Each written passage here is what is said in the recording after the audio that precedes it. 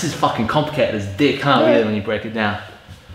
Because then it's like, it's not just a matter of knowing the frames, it's being able to dynamically make decisions, correct decisions contextually when your partner's got weight on you.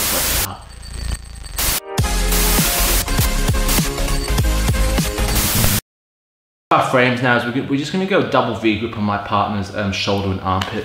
So again, really simply, from here, what I'm going to look for now is I'm going to look for 1, 2 V grips here with my partner. Again, I'm squeezing my lats out when I'm in this situation. Jono hops off me. This is where I'm at. Okay, so spin. Jono's going to hop on me. So I've got 1, 2 frames here. Again, lats engaged and squeezing. From here, I can create lots of space. Okay, Jono hops off me. This is where I'm at, right under that shoulder, elbows engaged. I'm not reaching like this. I'm making sure, and I keep reiterating this point, that my lats are engaged so that my frames are strong. Okay.